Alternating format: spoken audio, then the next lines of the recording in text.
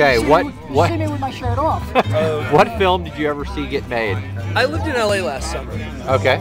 And there was always filming around downtown, so I don't know what movie it was. Before that, in 2007, I lived in Boston. Okay. I worked at Boston's, New England's largest gay and lesbian bookstore, Calamus. Okay. And Boston is the new New York.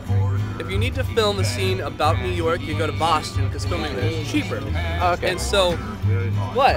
We got a New Yorker who's Boston and Boston. New York in Boston. He says it with his New York accent. It's a dirty, dirty place to be, Boston, Massachusetts. Anyway, so I was going to work one day, and as I was walking up, I saw Annette Bening yelling at Meg Ryan, and I thought, why is Annette Bening yelling at Meg Ryan? And then I saw the camera, I thought, oh, okay.